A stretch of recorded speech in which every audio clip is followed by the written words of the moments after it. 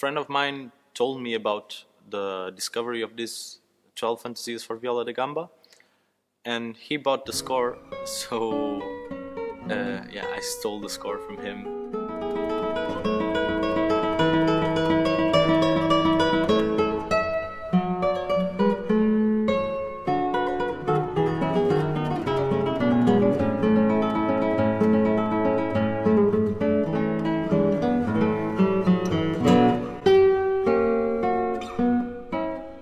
Research was the first try for the transcriptions, and then after that I started giving more evolution to my transcription.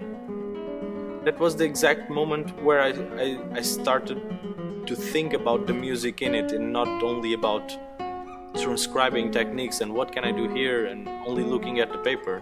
That's when I started like to know it and to feel that this was music I could enjoy.